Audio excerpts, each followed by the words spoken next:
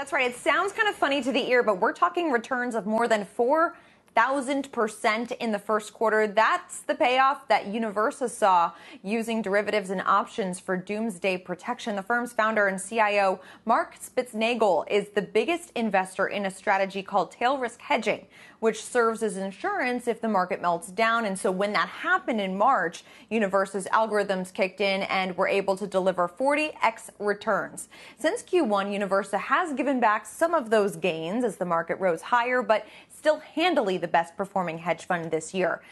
Spitznagel said earlier on CNBC that the markets were ripe for another major shock. We see that they're repairing these things, but we don't see the opportunity cost of the things that lie around the corner, which always lie a corner from credit bubbles. And we're not paying attention to the massive disparity of wealth that's being created when we inflate these financial markets. It's unconscionable, really. Spitznagel also says we're in the midst of a, quote, epic monumental boom and bust cycle. So just because we're near record highs, guys, at least according to Spitznagel, that doesn't mean there won't be a bumpy ride ahead.